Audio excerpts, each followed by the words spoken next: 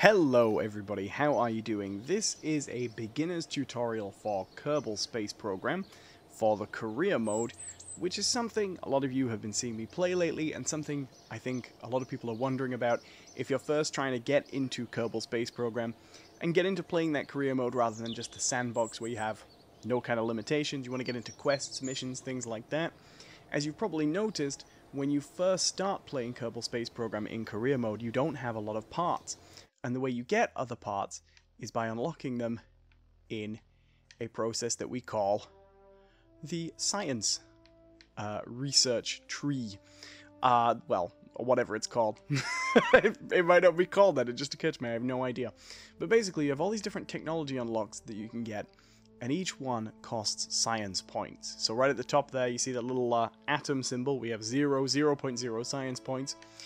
And then on here we need, basic rocketry will get us more engines and things, engineering will get us different sciencey tools, and we need science points to get all of these because, of course, the goal of the space program is to enhance science.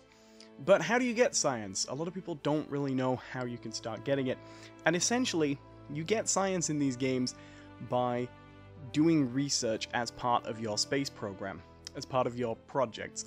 Now, this tutorial is not to show you how to get tons and tons and tons of science, so if you're just beginning and you are, well, if you're not just beginning and you already know how to get basic science, this one's not for you. But if you just don't even really know how to start approaching science, I'm going to give you a basic tutorial of how it works and how you can start accumulating your first science points. So, essentially, we're going to go to the vehicle assembly building here. I'm using the Xbox version, but this is basically the same on PC as well. And what we're going to do is we're going to show you how science works in principle in this game. And essentially it's about researching things. So I'm going to make a craft here that is very, very, very basic. We're going to have a command pod, a parachute, blorp, an engine, and down here there's a little category called Science. And all the items in the Science Bay essentially store different modules you can put on your ship that are all about doing scientific experiments. So what you want to do is basically find opportunities to send experiments into space. But we don't even need to go to space for this, so I'm just going to take this very basic craft. This is one of the most simple crafts you can make in Kerbal Space Program. Hold on, let's just change these commands in case I actually need to do something here. So you may be wondering where the science comes from. This is just a very basic building craft. This is how everybody gets their first science points. And it's really simple. We're going to just take this very simple craft. We could do it even more simply than this, but this is just a nice beginning.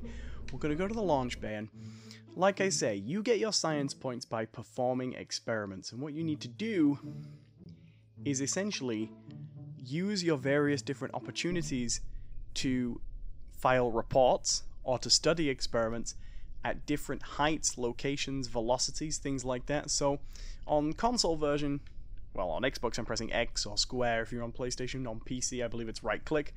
The first thing we're going to do is basically just, in our little crew cabin, we're just going to bring up the details here and go here to crew report. Click on this, and look, you record the crew's assessment of the situation. Recovery 1.5 science. We're going to store that experiment. What this means is we've basically had our pilot here just give a report of what the planet is like. He's just filed a basic scientific report. And we've never gone anywhere, so we have science to do here. So there we go. That's a little bit of science. And then this stuff here, the mystery goo, which is a thing we put on the side. Same thing, we just click on it, we go look at the mystery goo. 3 science. We've basically studied. The goo doesn't seem to be doing much now. We have conducted an experiment. We put the mystery goo on the ship, and we saw what it does if we don't even take off. There we go. Done. And now we're actually going to do something else too. I'm going to take... I'm clicking on the hatch. I'm on the Xbox version. I'm still learning to use the Xbox version. It's a little fiddly. We're going to right-click on the crew hatch, Jebediah Kerman here, and we're going to pick EVA. This is what you basically do to get your pilot to leave the vessel. Press this, and then we're going to get a crew report from outside. Okay, the console version's been a bit I'm still learning to use the console version UI. There we go. Right click on the pilot, get an EVA report. I learned to do mostly on PC. There we go. We get 2.4 science for that. Keep the experiment. And then we just, you know, board the ship again. Recover the vessel. We didn't even take the vessel into space. You know, nice and simple. Recover the vessel. Wait for the slightly slow console version to finish loading. I'm on an Xbox One X. We still have these loading screens. And there we go. We collected 6 science for that. Now, that's not a lot of science. Don't get me wrong. I understand. But then if we go look at the upgrades, that's enough to get our next 2 upgrades, which is pretty simple. I'm going to go with basic rocketry. Doesn't really matter which you pick. You know, that's based on your own particular trajectory you're interested in.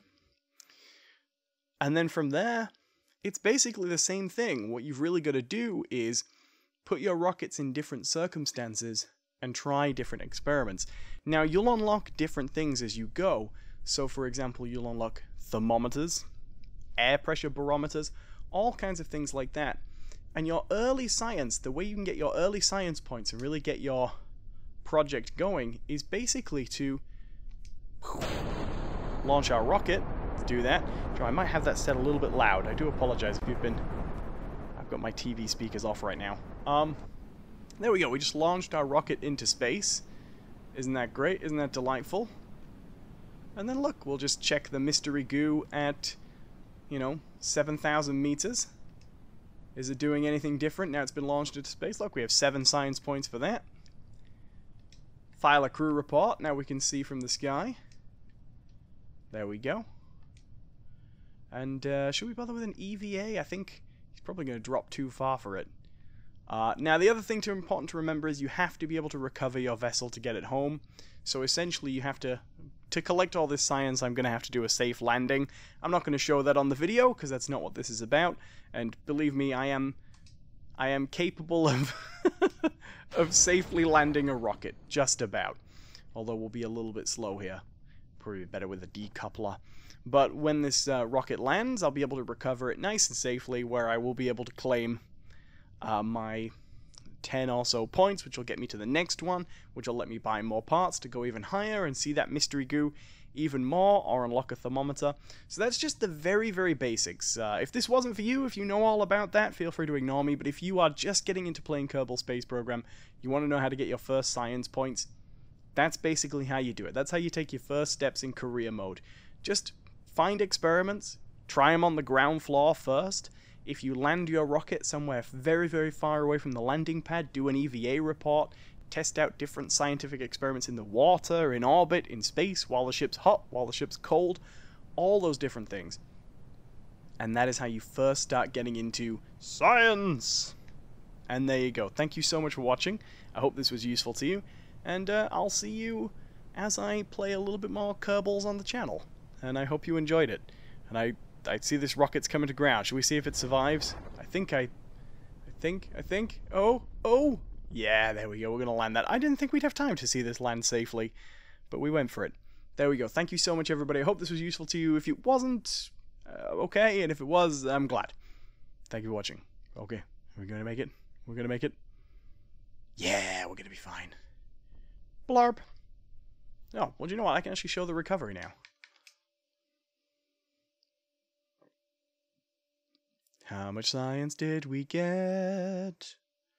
You don't have to watch this, but you can go. You don't have to stay for this. I'm just curious. There we go. We're up to 23 science. That's a whole new set of unlocks, and then if we take those science points and put it on, say, engineering, that's that little thermostat there. We can then do a thermostat. We can do a temperature read on the ground and in space again. Same thing. Just always look for that science category on the side. Look for new experiments you can put on the ship. And just remember, always analyze on the ground as well as everywhere else. Science is just as valuable if it's done on normal Earth gravity as it is everything else. Well, Kerbin gravity. Alright, thanks for watching, guys. Bye-bye.